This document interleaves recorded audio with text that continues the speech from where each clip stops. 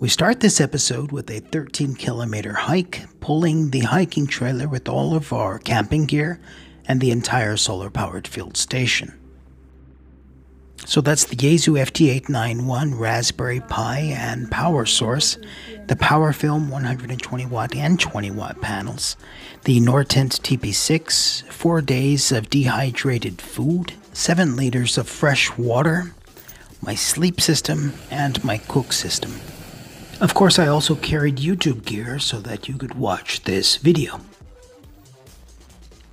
If I had to pick one single enabler for the hiking portion of this journey, it would have to be the hiking trailer.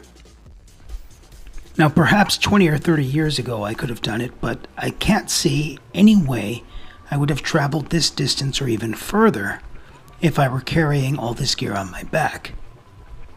So not only did the trailer allow me to carry a larger loadout, it allowed me to carry it further as well.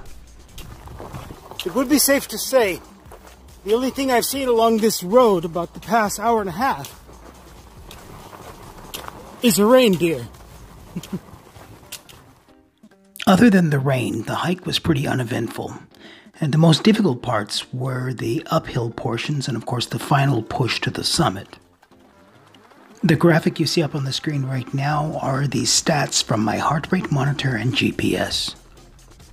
Don't strain your eyes to read these. I'll put up the full-size graphics on the episode notes. So as you see, even though my heart rate did get pretty high from time to time, I was having a pretty easy go of it. And here we are at the summit.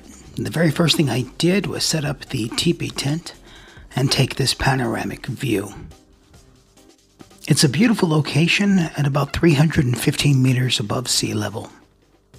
Apologies for the crazy exposure of this photo and the last clip, but there are better ones coming up in the video.